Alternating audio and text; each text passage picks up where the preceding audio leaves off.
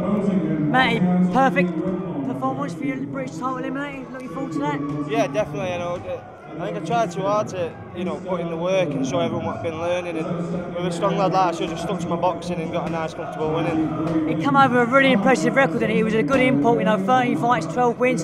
So it's certainly sent a statement, hasn't it? Yeah, and yeah, he's very strong. When I was in there, I didn't think he was going to be as strong, as daft as it sounds. But my defences were better this time. I just need to work a little bit more on the inside game. When he was holding, I was just letting him instead of bringing his shots out. But another good win, and I'm looking forward to the eliminator now. I just want to bring Bob in a bit.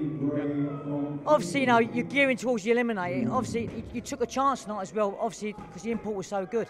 Well, we did take a chance because a week before he took a little injury on the sparring session on one of his ribs, and I was quite concerned about it because we couldn't do what we wanted to do with the pad sessions and the Sunday run. So I was concerned about it because he had a great record, a big puncher, this lad, could see the build of him.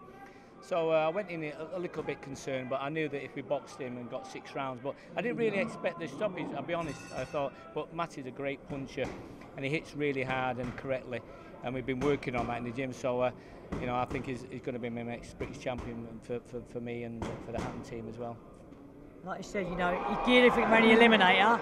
Now, will he have much time off now, or will he have a couple of days rest? He'll have a few days off, and then he'll be back in the gym. It's basically what I'm going to do with him. I do a lot of technique work with him. I don't like him to have loads of time. But the time they've got, we work at technique stuff. And I've got a lot to work with him, and the time we've got, we'll use wisely.